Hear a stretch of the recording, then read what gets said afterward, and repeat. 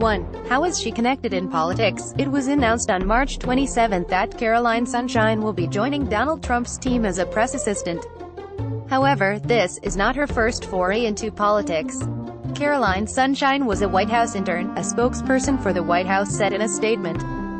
In college, she was involved with the American Enterprise Institute and an active member of her school's Model United Nations team.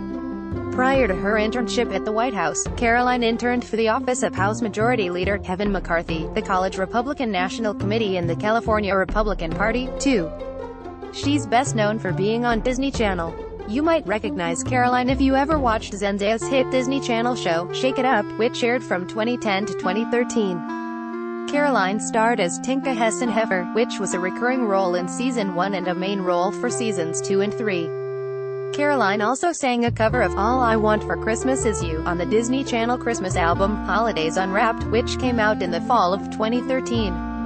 3. How did she get her start in show business?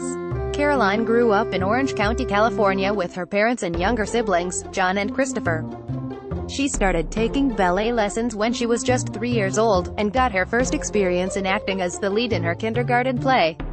She eventually started working with the Orange County Children's Theater and danced competitively for the South Coast Performing Arts Studio. She started working professionally at age 11, when she starred in her first commercial. In 2010, she had her breakout role in the film Marmaduke.